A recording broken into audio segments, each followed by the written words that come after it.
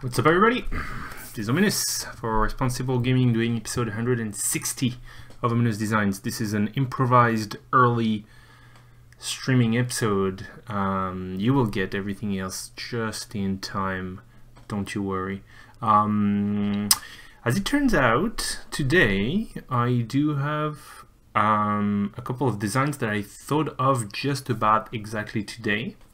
So we're gonna mix them up, and they don't have anything in common, just about nothing in common. So yeah, no more introduction. There's nothing much more to say. It's gonna be a potpourri of designs. So let me introduce design number one. Design number one today. That didn't really work, did it? Oh, that was weird. Hello. Wow. Magic editor got a little crazy. Check this out. We're gonna do something that I think... No, I'm not gonna...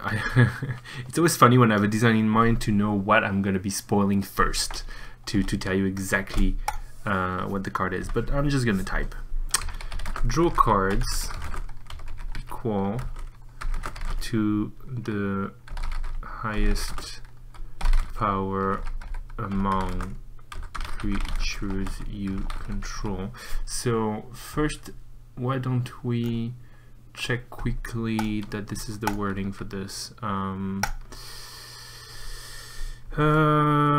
Equal, I think it's highest power, so I'm gonna look for highest power. It's either highest or greatest. Oh, maybe it's greatest.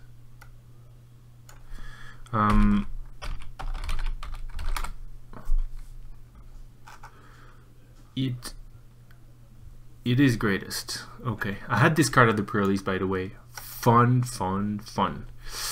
I'll tell you about the pre-release a little later. All right, so what's going to be equal to the greatest power? Actually, this is exactly what I was writing. And I think I might have been inspired too. I kind of forgot if my train of thought started at the pre-release or if it was subconscious later, but it's quite definitely related. Draw cards equal to the greatest power among creatures you control. But there's a twist. Otherwise that would be pretty boring. Then discard cards equal to the greatest power among creatures your opponents control. Is that amazing, or is it amazing? So I think this is a blue-green spell. There is sort of a reason it could be black, but that would make a lot of draw for black. Like the discard bit feels black, but the draw discard definitely feels blue. Caring about your opponent's power doesn't particularly feel blue. It actually kind of feels a little more black, but at the end of the day, I'm pretty sure we can get away with something along those lines. So let's see, let's try and think of the power level a little bit. I'm gonna say sorcery. I don't know. Yeah. I'm gonna say sorcery. So how does this work? First, how do you get... it's actually very powerful if both of you are playing creatures, because like draw 3, discard 3, well, I guess it's not so great. Draw 3, discard 3 is 3 loots, probably not a 3-mana card, worth the 3-mana card. Your opponent only has 1 power for some reason, and you have 3 power. Draw 3, discard 1. Pretty amazing.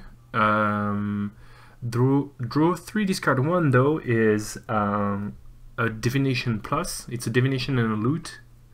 I mean, it's they kind of compound in a way that it's not just an addition of the two. It's more like they multiply each other, I think, a little bit.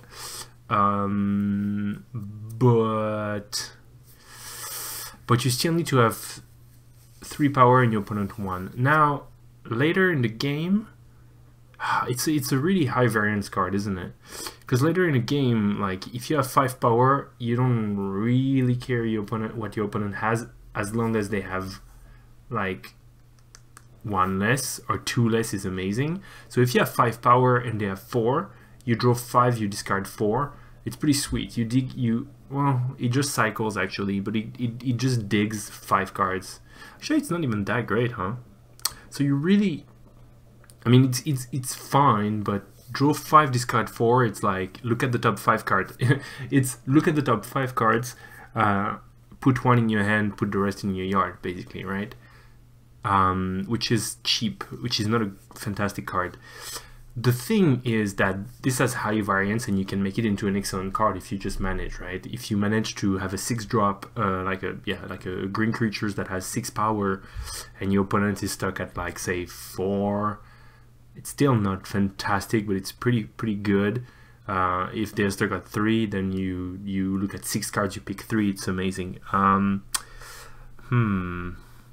So it's hard to make it more expensive, because it's actually not that easy to make happen, now that I think of it.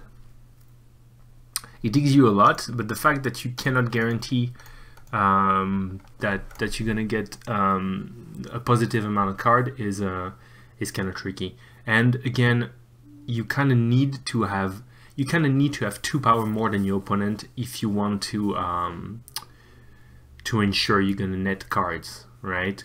And that's a divination basically. Like if you have 2 more power than your opponent, if you have 2 and they have 0, divination. If you have 3 and they have 1, divination and loot. If you have 4 and they have 2, look at the top 4 cards, discard 2, keep 2. Which is pretty sweet. Wait a second. Look at the top 4 cards, discard 2, pick 2, discard 2. It's getting, I was gonna say it's getting to Fact of Fiction land, but not exactly.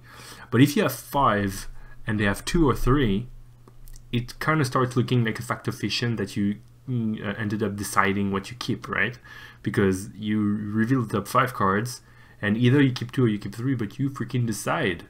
So that's actually kind of ridiculous. That being said, 5 power and your opponent is stuck on 3 or 2. I mean, that can happen. You can build your situation around that. That makes it so that it's a pretty hard card to evaluate. It kind of makes it so that I think to make sure you don't get away with murder, it might cost 4, just so that, you know, because I don't know, like if you build a situation, you can still get yourself a Fact of Fiction. Now the problem is the setup justifying the bonus? Like if you managed to get to 5 power while getting your opponent to stay on 2 or 3, do you deserve to have a better Fact of Fiction?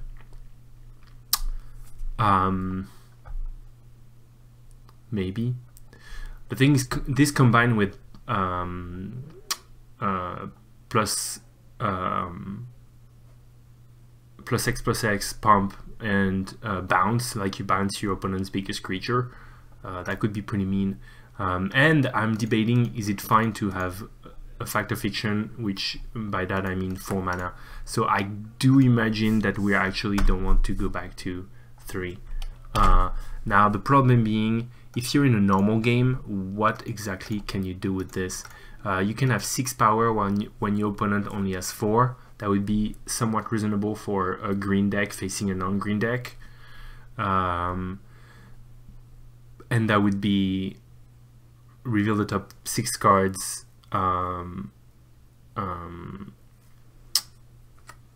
reveal the top 6 cards, keep 2 and discard the rest, which is pretty darn sweet.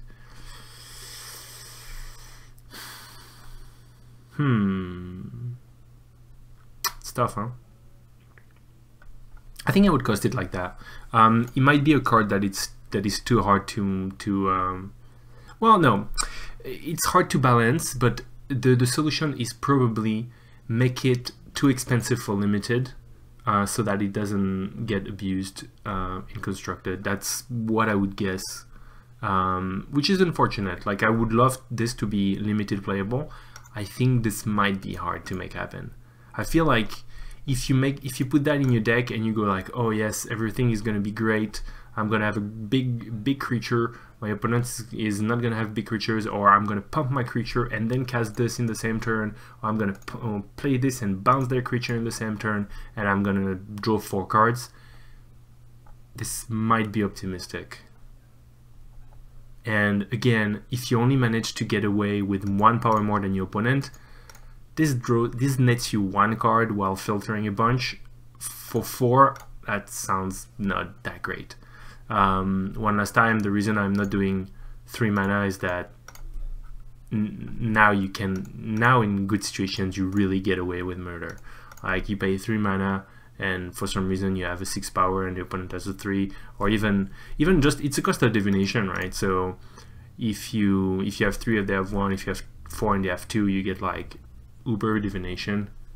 Especially 4 and 2, like reveal the top 4 cards, keep 2, discard 2 for 3. That's a little nuts. And you know, even as I say that, reveal the top 4, pick 2, discard the 2 other ones, it has the condition in it that you need to have 4 power and your opponent only has 2. That's not something you can guarantee at all, is it? Why do I keep changing my mind on this? Because like I can say, okay, this is a divination with filtering, except it doesn't let you 2 cards unless you manage to force having more than 2 power than your opponent. Well, I think the one thing that that's really threatening to break this card is that you can have, if you can have effects that make your creature bigger, and it's just gonna net you cards like right off the bat. And I think that's probably what makes it so that you really need to make this cost money, because look at that. I was looking up like the Rishkar expertise. Well, I guess obviously it doesn't make you discard the card, so there's that. But it costs 6, and it gives you a 5. Almost, it gives you 5 mana back. So I guess my point is not very convincing right here.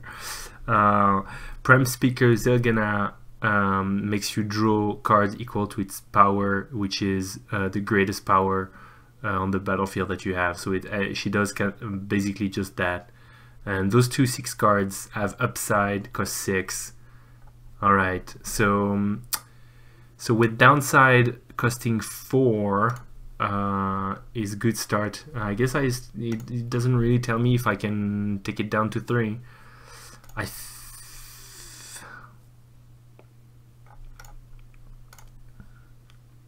I'm probably gonna do the same as I've been doing every time recently. I'm gonna go towards the busted design because it's better to push the envelope, and I rather be wrong and make a card that's too powerful than be wrong and make a card that's boring and playable that people hate for a reason that's kind of lamer than people saying, oh, this is busted, add some mana in there or something. So I think it's probably more fun to create the powered card. But and the fact that you need to play a pump or bounce to kind of buzz the card somewhat inherently just makes it so that it's you add mana and you add a card to get your cards back.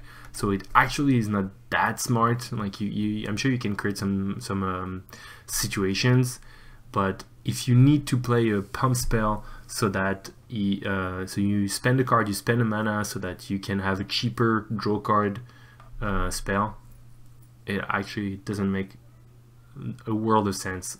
But again, you can just pump your creature and go attack and then draw a million cards. So all of those things, 3 mana, 4 mana, you will tell me. Okay? I mean, how much can you discuss adding 1 mana, removing 1 mana? I think I mentioned most of the scenarios I can come up with. At least I don't feel like spending another half hour coming up with more. Cool. So that's cool. That's cool and that's cool. I don't think instant speed is a good thing for that type of card. So we're gonna stay on the sorcery speed. As per usual, the name and the illustration will be figured out by me potentially tonight, potentially tomorrow, because I'm still going to post in 2 days on Wednesday. That being said, we're going to move to the second design. As promised, has nothing to do with the first one.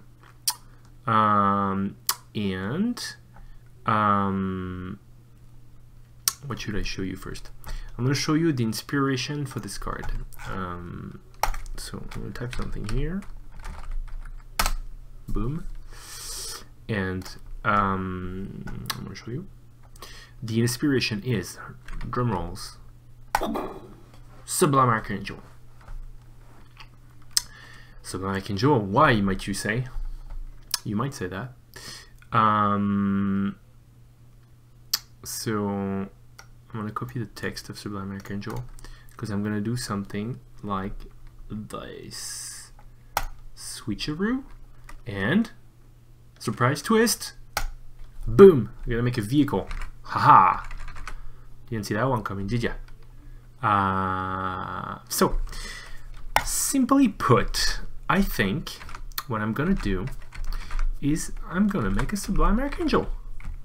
And by that, I mean, I want to make a Sublime Archangel. So, this is a Sublime Archangel, basically. It doesn't have Exalted. I thought I had a good reason to not give it Exalted, but actually I don't think I do. So let's give it Exalted. Boom. Remove. Okay, so this detected my this. And yep. Okay, so this is probably gonna be a mythic. Let's check quickly how vehicle. It's artifact vehicle, right? Sky ship. I'm pretty sure that's what it is, but say what now? Is that sky ship? What's the Kaladesh thing? I was pretty sure it was a sky ship.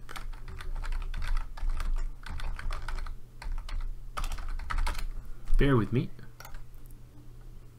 Sky Sovereign console fly ship. You tricky you. I don't think he needs to be legendary. So artifact vehicle or vehicle because English is pronounced weird.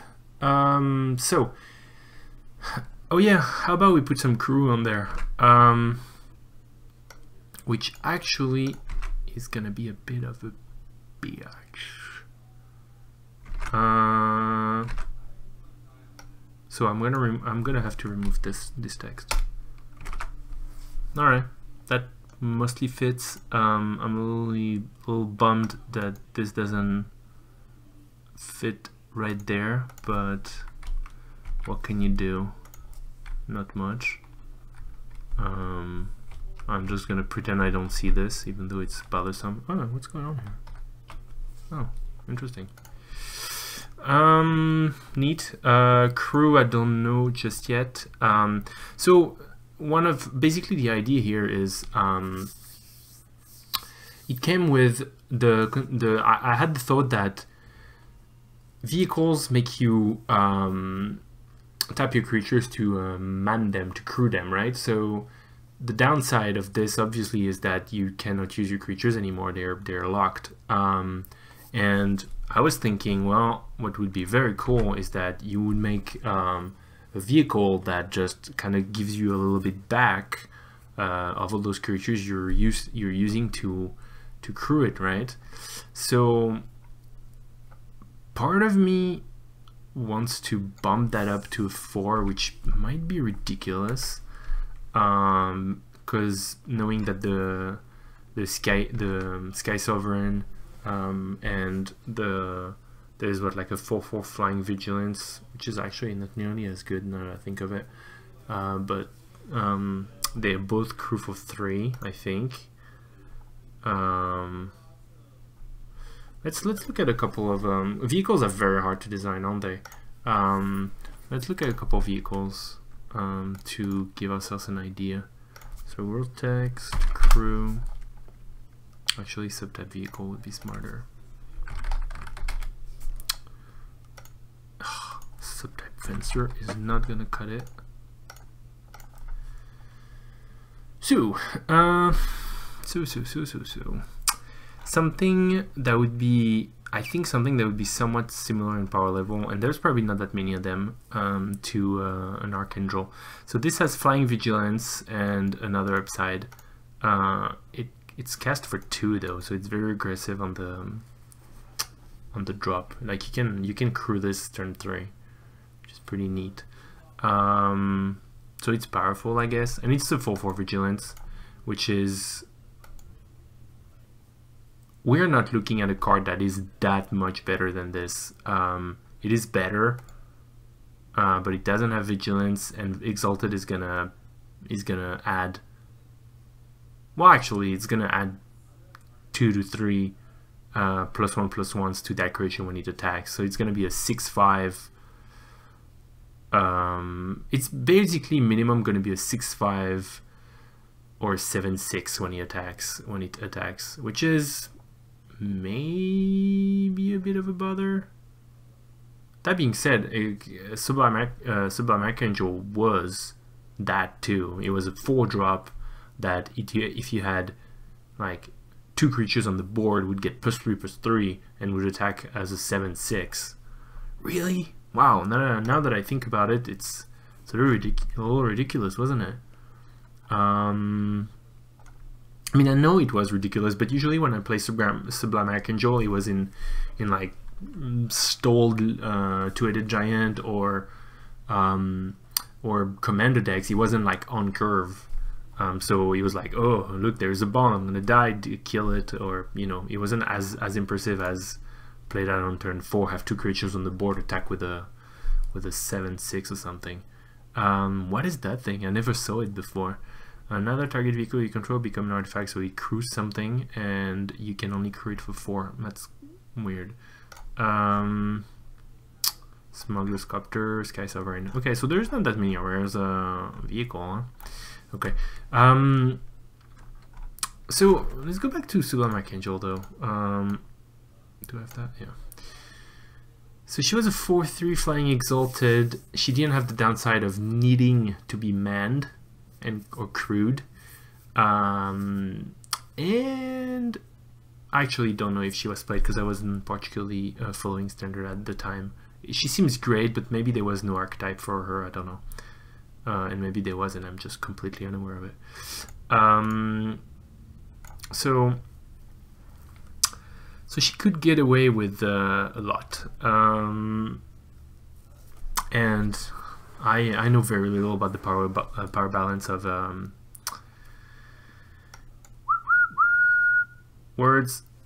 power balance of vehicle vehicles.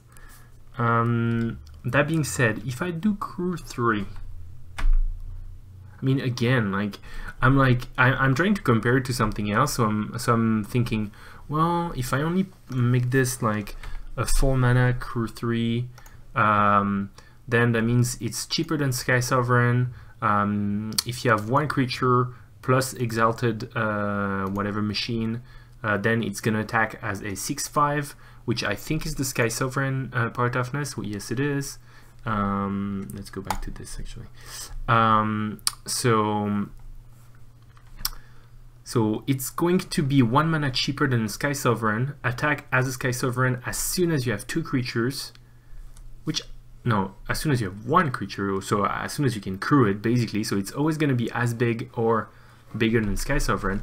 On the other hand, it's not going to pew people when it comes into play or when it attacks. But man, still, it's pretty impressive. So I'm thinking that, and then I'm going back to, hell, this is like exactly a Sublime Archangel, except it needs to be crewed to do anything. So it can't be that bad. I mean, it is strictly worse than a Sublime Archangel. It's very close to that. It's very close to be strictly worse, except it dodged Sorcery Speed removal. So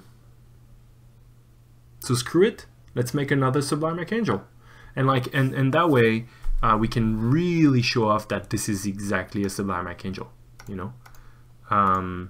Yeah, like I said, I cannot imagine that Sublime Archangel is too good for nowadays, because power level doesn't go that way at all. You know, the power creep is only just there to make cards better, just about always. So if you make a Sublime Archangel, that needs to be crewed, otherwise it is not a creature. You should probably have a reasonable card on your hands. I'm trying to think of what is the difference. So Sublime says this forces you to tap one of your creatures to be able to attack, and then you can attack with your other one. So yeah, if you want to attack with all your creatures, for example, because for whatever reason the Exalted doesn't work for you, actually it's pretty easy if you have big creatures. So if you want to attack with them, you are still gonna need to crew your Sublime vehicle to be able to attack, whereas Sublime Archangel could attack alongside your big creatures and not get the Exalted and be happy anyways. So this is actually reasonably inferior to Sublime Archangel. Not a ton, but it's inferior. So I can't really see why it would be worse. Oh, I see. I know why it could be worse. This is colorless. Yeah.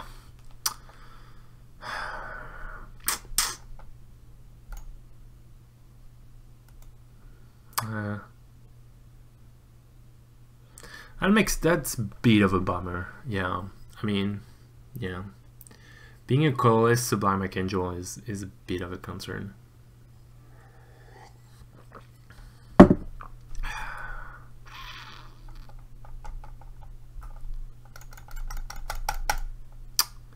So now the question is the downside enough? I don't think it is. Now the problem is, if I want to make this more balanced, if I say crew 4, people are going to tell me crew 4 sucks. Nobody wants crew 4. That's what people are going to tell me. If I make the mana cost 5, I'm going to be very sad because I broke the parallel to Sublime Archangel. It might be the reasonable thing to do though. It might very well be the reasonable thing to do.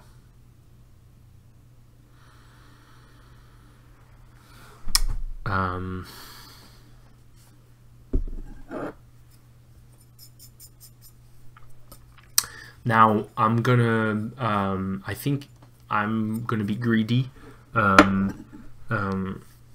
very consciously, and I'm gonna let you into a dirty secret. I think if I do this again, people are gonna be so much more excited by the design, and maybe one person is gonna point out, hey dude, you basically made a colorless Sublime Archangel, that's kind of busted.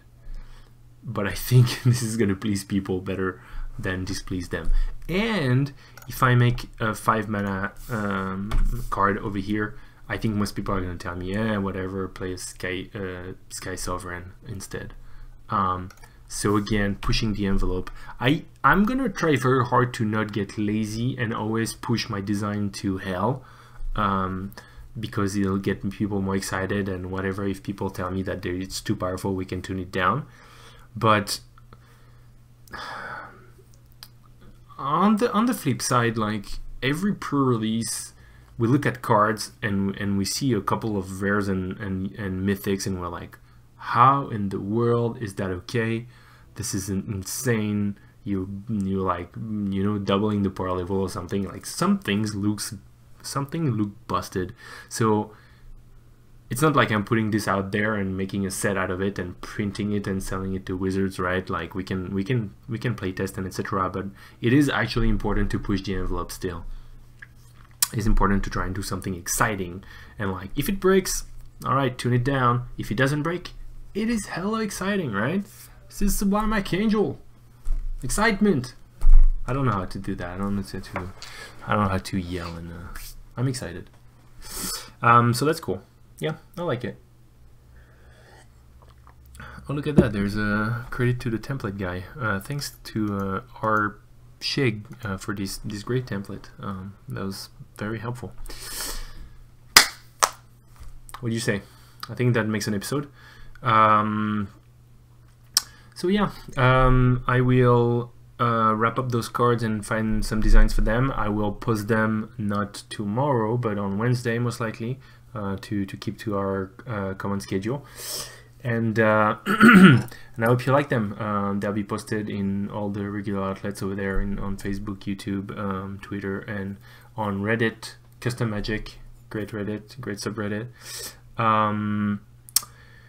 What else? Quickly, pre-release, a lot of fun. Aether Revolt. Played a bunch of solid cards, nothing too synergistic as much as the previous one. Played Two-Headed Giant sealed. Just played a whole bunch of white-blue flyers.